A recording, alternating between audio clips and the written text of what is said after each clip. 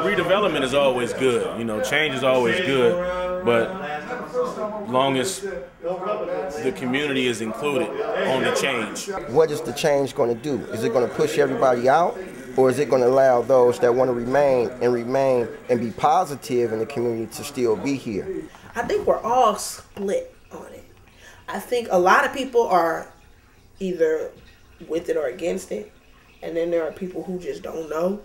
Redevelopment is a well-defined legal term, but generally what we're talking about is taking a neighborhood that has been identified as needing to be changed, needing to be improved, and so the idea of redevelopment is going back into a neighborhood, saying we're going to define it, we're going to put some boundaries on it, and then we're going to look at it hopefully holistically to say what are the changes we need, how are we going to finance it, and then how are we going to take the benefits that come, the new taxes that come, and how are we going to use those in a continuing process of improving the neighborhood.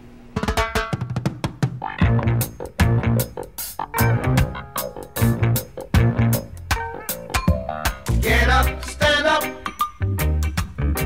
up for your right. Get up, stand up for your right. I am 84 years old, and I sing the song, I Cannot Be Moved. Because we are there to stay. We reared our kids there. We've been there. We walked those hills. We put the buildings up over there. Now, they've been wanting that land ever since 1960. We have nice weather out there. But it will not be removed, and my offspring that's here, they are there to stay, so you might as well give it up. A lot of us are up and trying to make moves and make things happen because, they may win. It's very, very possible that they can win and they can push us out. They've done it all over the place. We have fought too hard, too long, and I myself am not willing to give up my place in the sun, and that's at Bayview Hunters Point.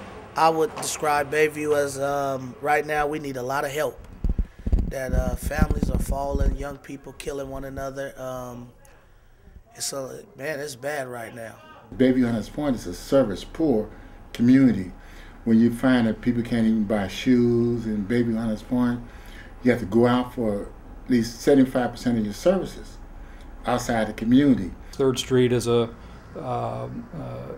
relatively blighted area for economic development and for businesses and so on. There are very few resources for fresh foods and services and that sort of thing. So it's certainly, I think everyone in the community would like to see a revitalized 3rd Street corridor. Blight is, well, there are legal definitions, but I would say for most folks, blight is one of those things you know it when you see it. When you're driving through a neighborhood and there are very few businesses, when there's a lot of graffiti and garbage, when the basic services that people need from a neighborhood aren't there, where there's a lot of brownfields and empty lots and just a feeling of there not being much there, and that it is a neighborhood that has fallen apart, that has a lot of disinvestment. That's essentially blight. It's a lot of good people that's been here. For example, this barbershop has been here through many generations. It's, you want to preserve things like the library, the Bayview Foundation, places that need grants and money to help out this community. So when the redevelopment change, there won't be a lot of the younger generation that's pushed out. So some of these buildings need to stay around too. Some of them, to keep a little authenticity, about the community. Everybody I talk to is like trying to get rid of me. They're trying to get rid of us. That's all you hear. I mean, that's what people are worried about. I mean, our family lost our house through redevelopment. My grandparents lost their house through redevelopment. I mean, it's a real thing in people's minds. It's a real experience. It's not just something that they're afraid of. I mean, it's in their lives. Well, redevelopment, when it's not done with a focus on making sure that there are benefits for existing residents, making sure that they can stay to enjoy the benefits of new development, can essentially fuel gentrification and can be a process that focuses too much on the place and not enough on the people. Some people don't mind leaving and some people are ready to leave.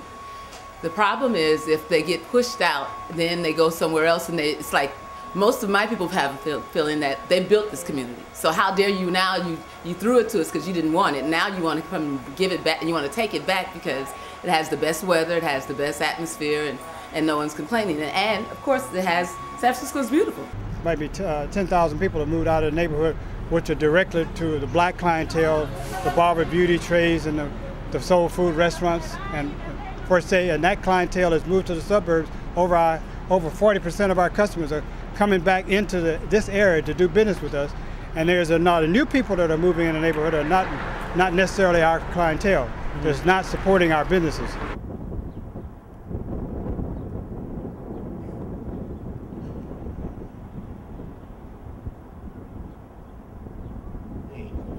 Eminent domain is just another word for screw the people. Eminent domain is the red herring of all urban revitalization. Which is the right of an agency or a quasi-government agency, in this situation, the redevelopment agency, to force the sale of a parcel of private property. People are very skeptical about redevelopment coming into Bayview Hunters Point, because there was a history of redevelopment in the Western Addition, and what happened, I don't know if you're familiar with the history, a lot of people were removed from their homes and they were given certificates and thought they would be able to come back into the community. Those plans at that time simply did not, have any constraints on taking somebody's property through eminent domain. In fact, I talked to one in particular who was really very alarmed because I think her house, or where she lived at, was taken over by eminent domain. And someone had circulated a flyer out in Bayview Hunters Point critical of the redevelopment of the concept plan, saying, and said that once again they're going to do land grab in Bayview Hunters Point. The concept plan is going to do eminent domain. And she called and she was frightened and said, here we go again.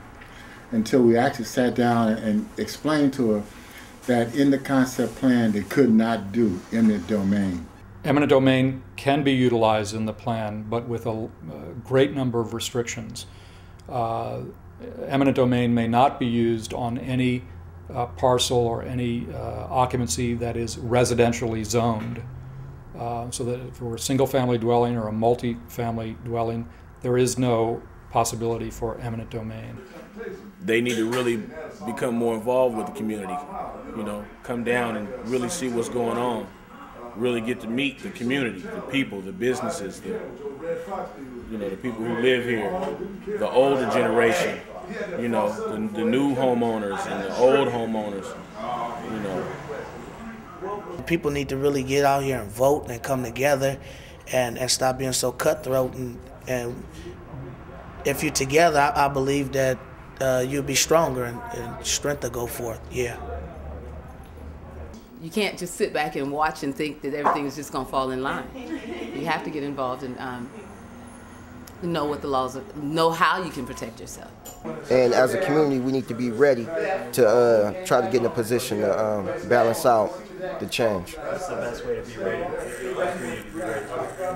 Be aware of the changes. I mean, you only can prepare for what you know that's coming down the line, which we'll never know everything, but if we know a vast portion of what's going to change or what area is going to be affected the most, I think that will help as well. There are typically many steps along the way that require public policy approval. It's pretty unusual now to find a large-scale development that doesn't include some subsidies from the public side and doesn't require a whole number of sets of approval from public agencies. Each of those are possible points of leverage for community to come together and demand changes that meet their needs, as well as what may be envisioned by a redevelopment agency or what may be envisioned by a private developer.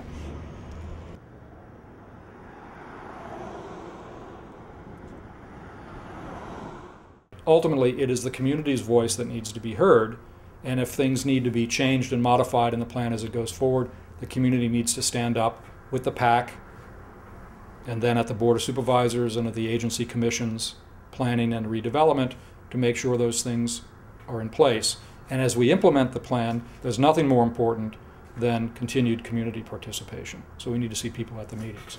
I think that the things that came up about eminent domain, things that were added yesterday about tax increment financing not being allowed at the 49ers project, those all came from people that were complaining, that were in opposition to the plan. And I think that that is, they just made it better.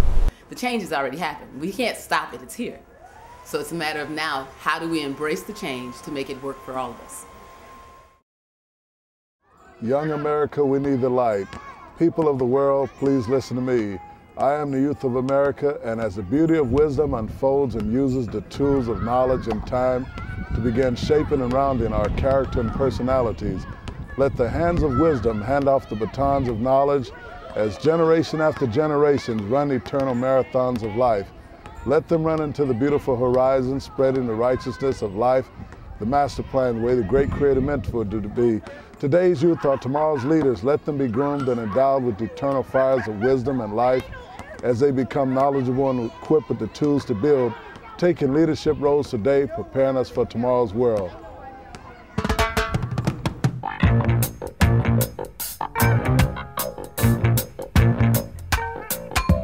Get up, stand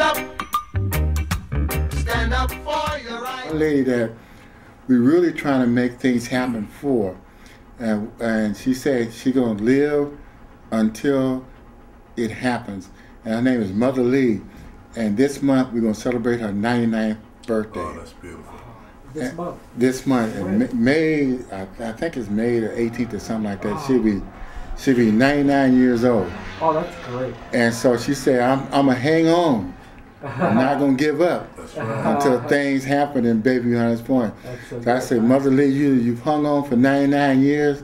Just give us a little bit more time. There you go. So we had another named Mother Jackson. She hung on until this adult healthcare center was built, and she made it to 106.